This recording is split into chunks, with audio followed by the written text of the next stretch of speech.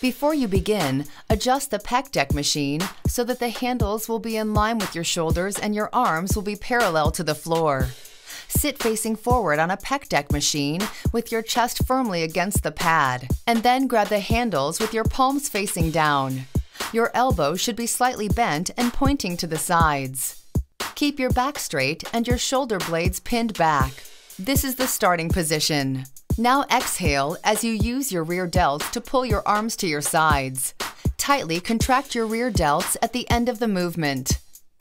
Hold the contraction for a moment and then inhale as you slowly extend your arms back to the starting position.